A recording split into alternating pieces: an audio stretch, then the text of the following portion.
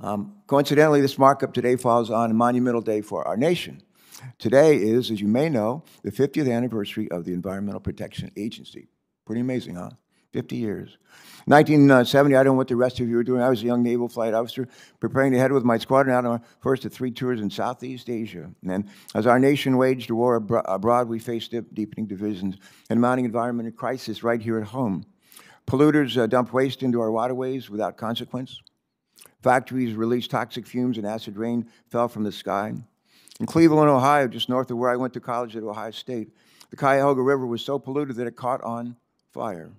In California, where my squadron and I were stationed, offshore oil rigs spilled millions of gallons of oil into the beaches, and many of us saw it with our own eyes.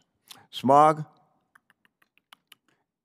in major cities around the country was so thick you could almost cut it with a knife.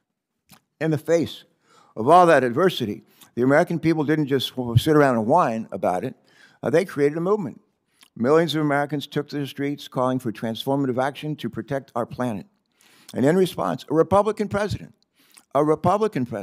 Richard Nixon, helped lead the effort to create the Environmental Protection Agency, a new federal agency with the mission of protecting human health and the environment.